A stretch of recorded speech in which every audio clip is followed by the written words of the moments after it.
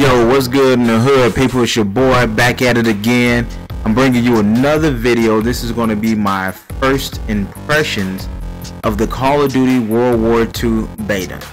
Now, for anybody who's seen my videos, you know I'm very anti-World War II in these games because, I mean, we got like a few years of Call of Duty World War II games, as well as Medal of Honor and Battlefield and whatever, you know, other games came out. So I'm quite against it, but I am going to give this game a chance because, I mean, shit, let's face it, it's Call of Duty. Call of Duty makes great shooters, so I can't be mad.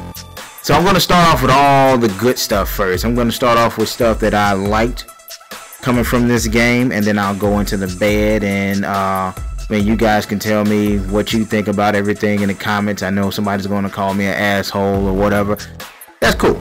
So let's get right in it.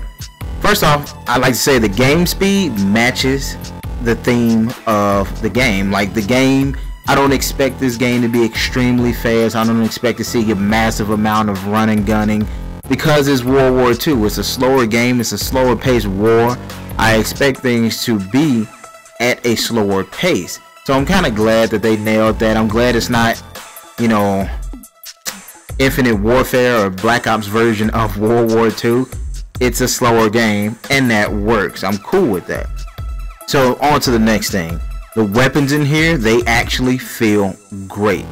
I mean, the feel is hard to describe. I may sound like a fucking psychopath or a serial killer right now, but it's hard to explain because when you fucking shoot at somebody, you feel those bullets hitting them. And you know it's fucking hurting them and it's going to kill them. You know, it just feels perfect. It feels great hitting the body, and you know, it feels like it's doing what it's supposed to do. So, on to the next one. The weapons and the game itself, game sound great. Like the atmosphere, you know, hearing the bombs dropping and like just little things, the planes in the air. Gun sounds in general, it just sounds like you're in a big war. It sounds like you're in a big war. Everything has a great sound to it. Like there's a difference between shooting a shotgun with the regular bullets, the regular shells, and then shooting with the incendiary shells, and how it sounds hitting somebody's body. It's far superior than any other Call of Duty. Moving on. The divisions in the game aren't as bad as they made it sound. When they were talking about divisions, they made it seem like it was going to be something very, very similar to Battlefield.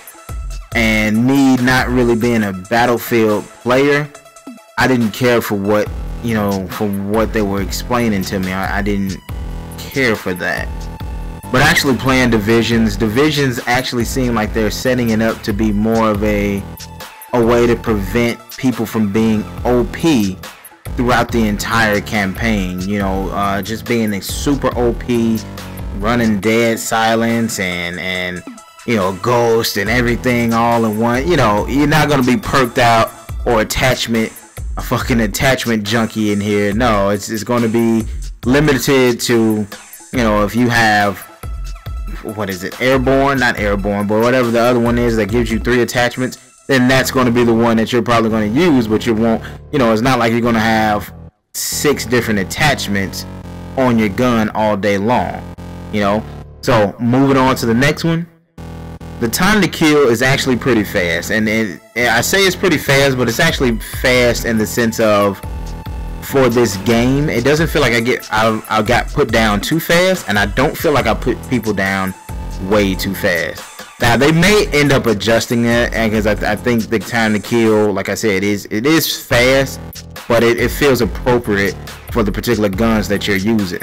You know, I didn't feel like somebody used a really, really slow gun and it put me down really fast in 2 hits or something like that. Moving on again. I gotta say the graphics on here look pretty good. I guess just coming off of Infinite Warfare, I mean, between this and Infinite Warfare, I think those 2 games actually look pretty spectacular. They don't look better than Battlefield, of course. I wouldn't say that. They don't look better than Star Wars Battlefront.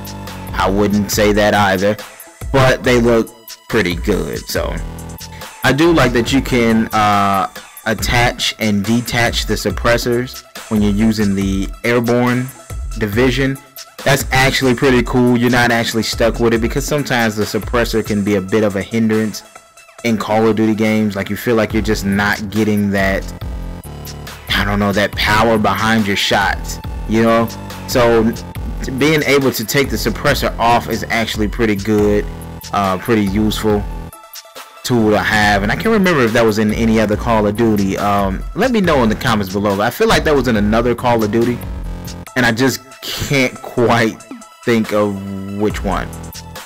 So moving on again, the glided missile is actually the best kill streak in the game. It's the most satisfying. I don't want to say it's the best, but it is the most satisfying. Glide bomb, excuse me. But I gotta say, that's the best one in the game, and I quite enjoy it. So yeah, I hope you guys enjoyed the video. I am going to do a part 2 to this impressions video. It's just going to be, it's mainly negative feedback, but it's fair feedback. So be sure to look out for that video. It's going to be coming probably within the next day, maybe the day after the beta drops, because the beta drops again this Friday. So yeah, just be sure to look out for that video. And like always, if you enjoyed the content, make sure you comment, like the videos, subscribe, and share them on any of your favorite sites.